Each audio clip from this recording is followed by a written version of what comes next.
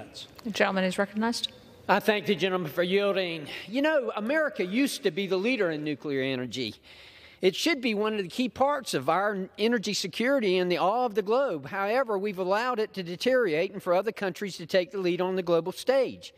Instead, Russia and China are building a larger and larger presence in global nuclear power. Together, the two account for nearly 70% of the reactors under construction or being planned worldwide. The United States cannot stand by and allow China and Russia to be the standard bearers of nuclear energy. Just imagine the nuclear proliferation implications, let alone the economic ones. Don't be fooled. These are just another way for China and Russia to exert influence and manipulate countries around the globe. We've seen it with the Belt and Road Initiative and with nuclear plants that this means for decades and decades of developing countries tied to China. Thankfully, doesn't have to be the case.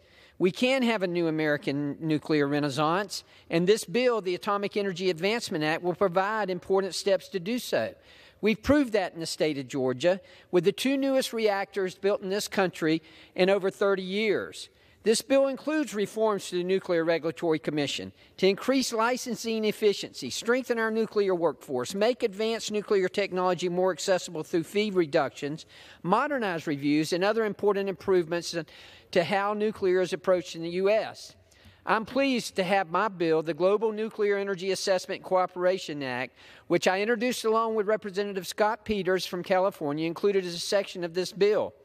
This bill would take a multi-pronged approach promoting nuclear energy around the globe by providing global nuclear energy assessment, providing a program for training and sharing of expertise, and provide for an international nuclear reactor export and innovation branch.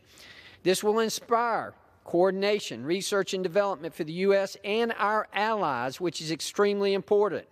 Lastly, it will prohibit the import of nuclear fuel assemblies from hostile foreign nations, including Russia and China.